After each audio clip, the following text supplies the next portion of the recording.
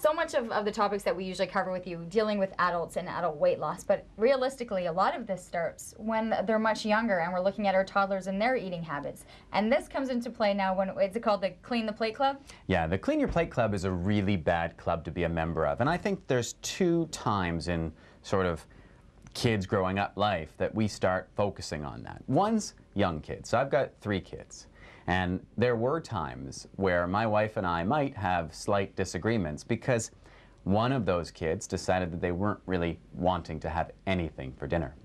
And the instinct is to provide. You know, it's give them something they like, that way, you know, you don't have to worry. But emotionally well-adjusted kids don't starve themselves. It's okay if your kid, especially the toddlers, because they will be picky from time to time, if they don't have dinner one night, they have a little bit to eat, have some fruit afterwards, that's fine. But the other issue is the Clean Your Plate Club consequent to waste.